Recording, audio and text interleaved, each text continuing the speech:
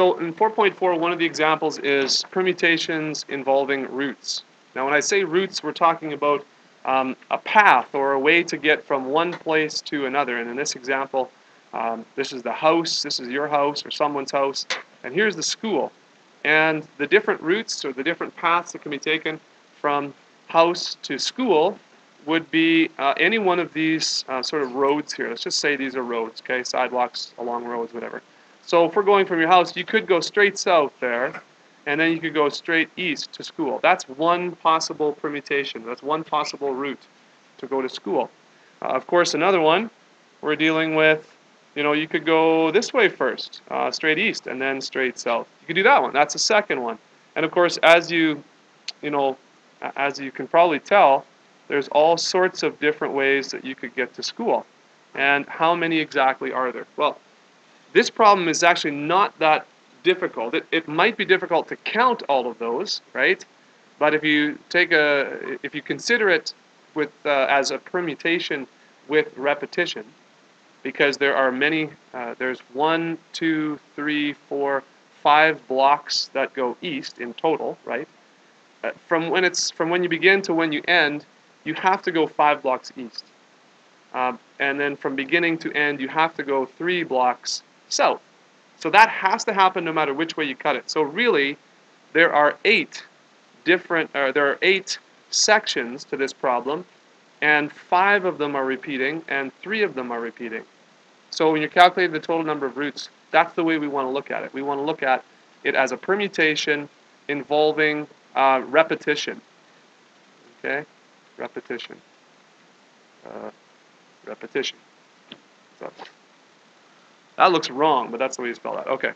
So the number of permutations would be, how many blocks total? 1, 2, 3, 4, 5, 6, 7, 8, right? 8 factorial. And then if we have some sections that repeat, you have 5 blocks east, right? We count those up. And we have 1, 2, 3, 4, 5. So there are 5 factorial. 5 of those 8 repeat. And then the other 3 also repeat. So south, south, and south. 3 factorial.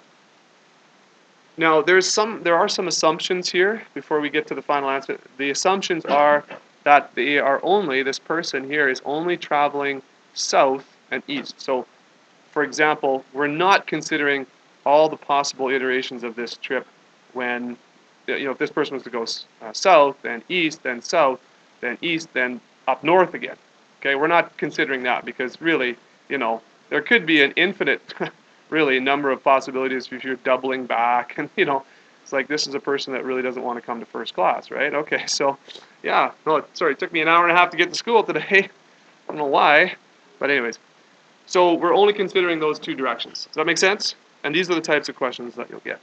So if we do that, and instead of putting this just on your calculator, let's see if we can make some sense of this. I'm just going to write it out the full way. 8 times 7 times 6 times 5 times 4 times 3 times 2 times 1. And this is 5 times 4 times 3 times 2 times 1. And we also have 3 times 2 times 1. Okay, so if you notice, and again, you don't have to do this, but there's 5, 4, 3, 2, 1. Okay? 3 times 2 times 1 is actually 6. Does that make sense? And so what's 8 times 7? 56. So there's 56 different roots. Now, can you do that on your calculator? Of course. But I just wanted to show you that this makes a lot of sense. Yeah, that's the problem. Well, let's read the problem again here. It says, Julie's home is 3 blocks north and 5 blocks west of her school. How many routes can Julie take from home to school if she travels only south or east? So, yeah, that's the number of different routes that can be taken from house to school. 56 different routes.